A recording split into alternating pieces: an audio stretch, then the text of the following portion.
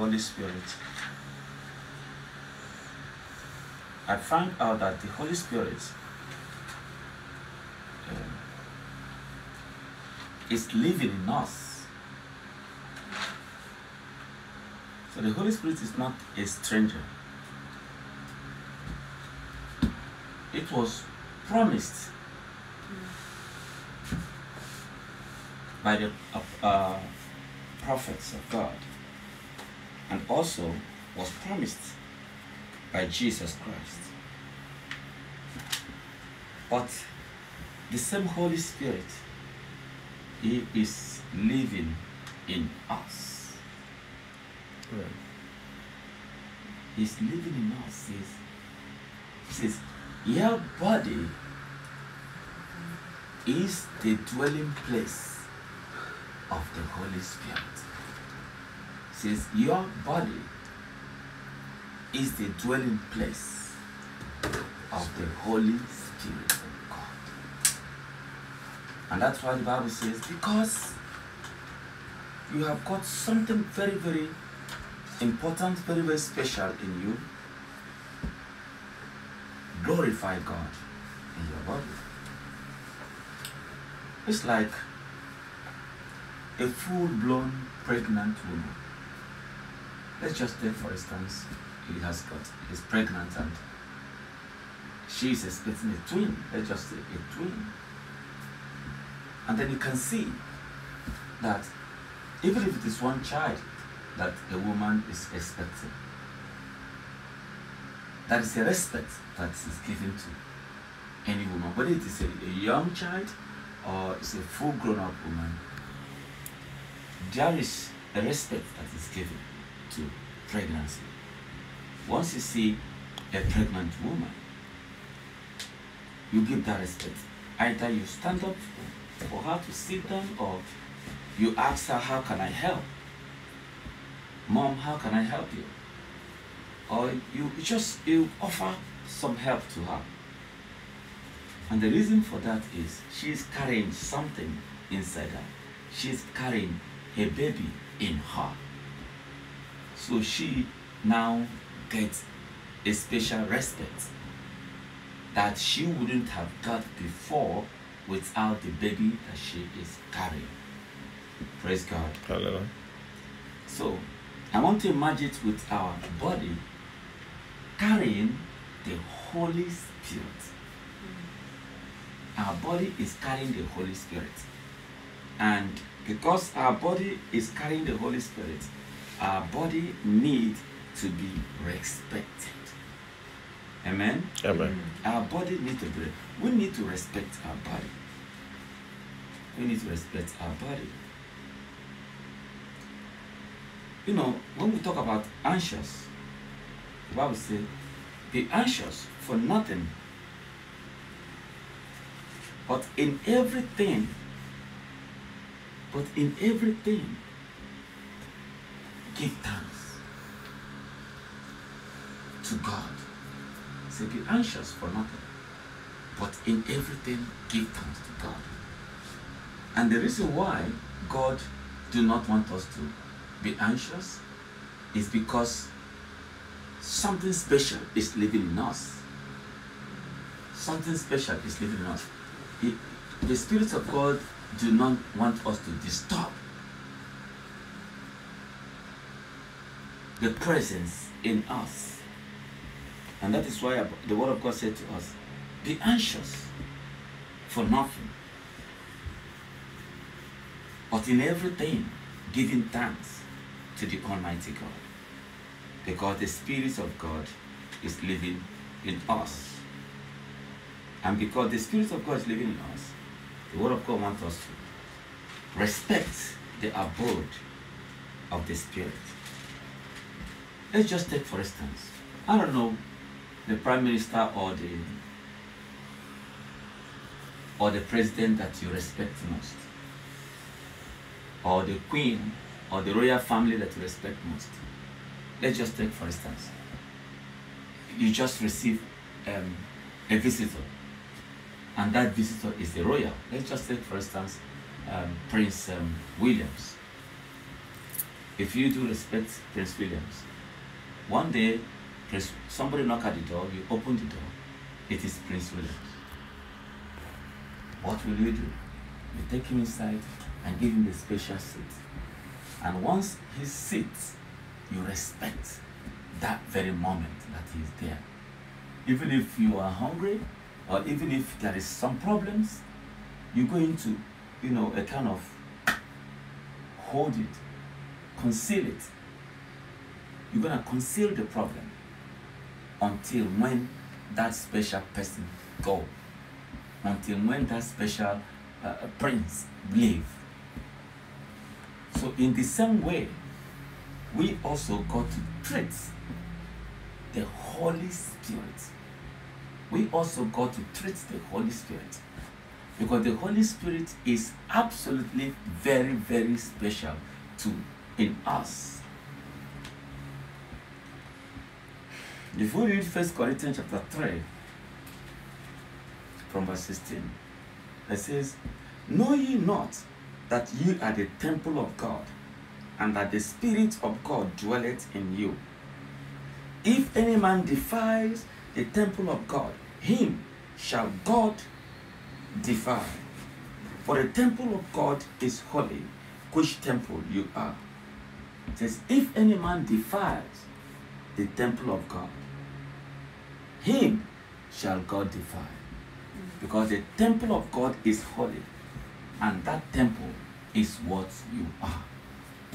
Praise God. Amen. The temple of God is holy, and that temple is what says, do you not know that your body is the temple of the Holy Spirit? Do you not know? Do you not understand that? And then it says, because your body is the temple of the Holy Spirit, you should respect that body that is a carrier of the Holy Spirit. And it says, if any man defiles the temple of God, him shall God defile. For the temple of God is holy, which temple you are. So if any man defiles, any woman defiles the temple of God, God will revenge. No, the Bible says, vengeance is mine, I will repay, said the Lord. Say, vengeance is mine, I will repay. So when you want to throw vengeance to somebody, to a brother, to a sister, you throw vengeance to them, that vengeance is going to come back to you. Amen. Amen? Amen. So the Bible says that if any man defiles the temple of God, him shall God defile. For the temple of God is holy, which temple you are. Let no man deceive himself. If anyone among you seemeth to be wise in this world, let him become a fool, that he may be wise. So if anyone amongst you seemeth to be wise in this world, let him become what? A fool, that he may be wise. And that's why Jesus Christ says, I come not to be served, but to serve. I humbled myself. I come not to be served, but to serve. So if anyone want to become masters, you have to, first of all, come low before you become masters. So let no one deceive you. Let no one deceive you. If you read verse 19, it says, for the wisdom of this world is foolishness with God. For it is written, he taketh the wise in their own craftiness. See, for the wisdom of this world is foolishness. So when we are talking about wisdom, we are not talking about the wisdom of this world, but the wisdom of this world is foolishness. The wisdom of God is perfect. Amen. Why? Because the wisdom of God knows the end from the beginning. But the wisdom of this world is just seeing a book here, and they start to treat it as a book. They don't know what this book will become tomorrow. But because God knows what this book will become tomorrow, He doesn't treat this book as an ordinary book. He puts attachment inside this very book. Praise God. Hallelujah. Just let no man deceive you. If anyone amongst you seems to be wise, be foolish. Let the world see you as stupid, foolish, just as they see Jesus Christ as stupid, as foolish. They see the apostles as foolish. They see the disciples as stupid. So let no man.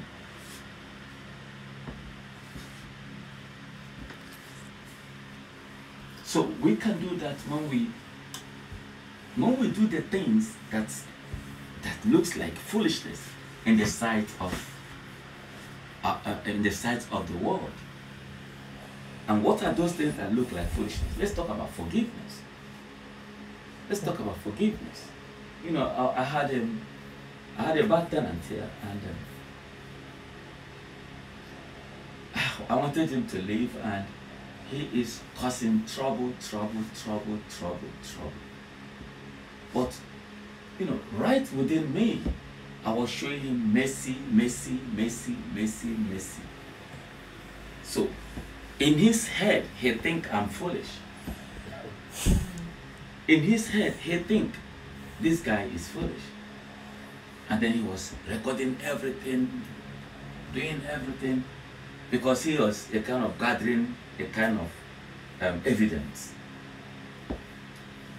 But at the end of the day, God showed him that he is God. It was just done very, very quick, very, very fast. So you become fool in the eyes of the world. But you know really what you are doing. But in the eyes of the world, you are just very, very foolish. Praise God. Amen.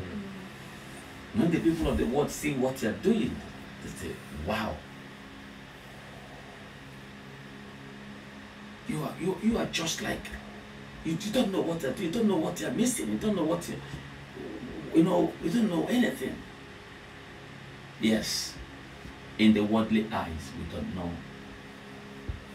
You know, the Bible says, do to others what you expect others to do to you. Do to others what you expect others to do to you. So when you are doing to others what you expect others to do to you, then someone there will be thinking, this guy is not wise. He should have done this, he should have done that, he should have done this, he should have revenge, he should have, taken action. But you do not want to revenge, you don't want to take action. You want to forgive. You want to follow peace with all men. Because the Bible says, follow peace with all men and holiness, without which no man shall see the Lord. So you want to follow peace with all men, and somebody will see and say, wow, why is he following? Why is he peaceful? Why is he, why this, why that, why this, why that, why this? But you know what you're doing. You want the return. You want to get the return back to you. The good return back. Even not now, but in the life ahead of you. Amen. Amen. Amen. So whenever we are doing anything in the name of the Lord, we should understand that even if we do not get the reward right now, or there's a definite thing that we are going to get the reward sometime in the future. Praise God. Hallelujah. So the word of God said to us, I will read verse 20. Verse 20 says, and again, the Lord knoweth the thoughts of the wise, that they are vain. The Lord knoweth. He knows everything. Because He lives in you, Jesus. God lives in you. The Holy Spirit lives in you. So you can't escape. You can't escape. That is one song that said, you cannot hide it from God. You cannot hide it from God. You may cover your sins that no one has to know. You cannot hide it from God. You may cover your sins that no one has to know. You cannot hide it from God. Because before God, we are just like a light. shining before God. We are just like they are. We cannot hide anything from God. Every of our deeds is visible before Him. Amen. Praise God. Hallelujah. Whatever we do in dark or in the physical or in the real, it is just absolutely like the day in the sight of God. So we must live as those that carries the Holy Spirit, because this Holy Spirit lives in us. So we must respect our body, because our body is not ordinary body. Our body is carrying the Holy Spirit. We are the temple of God, and our body is carrying something very, very special, something very, very important. And that thing that is special and important is the presence of the Holy Spirit. Amen? Amen. So that's what the Bible says. Do you not know when you are fighting, when you are angry, when you are swearing, do you not know when you are committing adultery and fornication, and when you are telling lies, and when you are doing whatever bad thing you are doing, the word of God says, do you not know that your body is the temple of the Holy Spirit, where the Spirit of God dwelleth, that the Spirit of God dwelleth in your body? Do you not know that you need to respect that body? So today, I want us to understand that the Spirit of God dwelleth in us, in our body. And because the Spirit of God dwells in our body, we should respect He that is inside. The man that we have in us, we should respect that very man in us. Amen. Praise God. Hallelujah. Because we have the Spirit of God in us, and we must respect that Spirit of God. And the way we should respect the Spirit of God is getting rid of every bad thing that we are doing. Because the Bible says, grieve not the Spirit of God. Do not grieve the Spirit of God. Do not grieve that Spirit, because that Spirit is already living in you. So we should respect that Spirit of God. We should respect our body. We should give our life to Jesus Christ as our personal Lord and Savior. And everything will be added to us. Amen? Amen.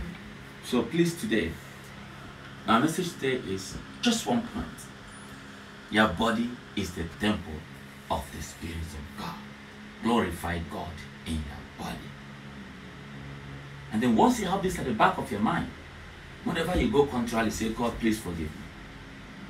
Whenever you do something that's wrong, oh, please, God, forgive me. God hears prayer. God will be forgiving you. God will be forgiving you. God will be forgiving you. Praise the Lord. Hallelujah. Our God is a very, very great God. Amen. Our God is a faithful God. So let us embrace the name of Jesus Christ in a very wonderful way. Let us embrace that name in a very, very marvelous way. Because that name, Jesus Christ, is in us. Amen. Amen? Amen.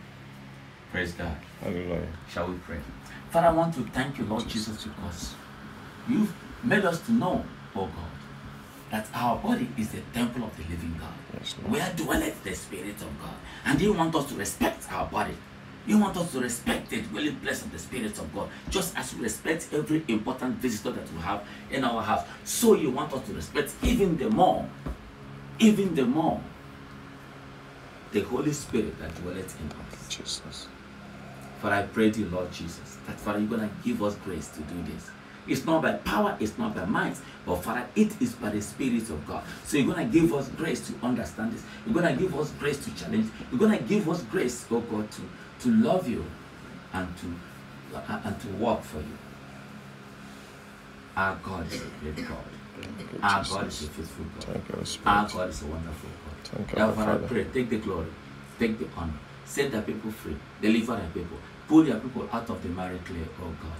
Save your people, oh God. Protect your people, oh God, to the glory of your name. Thank you, Jesus. Thank you, Abba Thank Father. you, Holy Spirit. Thank you, God the Thank you, Father. Jesus. Thank you, God the Son. Thank you, God the Spirit. In Jesus' name we pray. Amen. And amen. And amen. Praise God. Thank you, Jesus. Amen. Amen.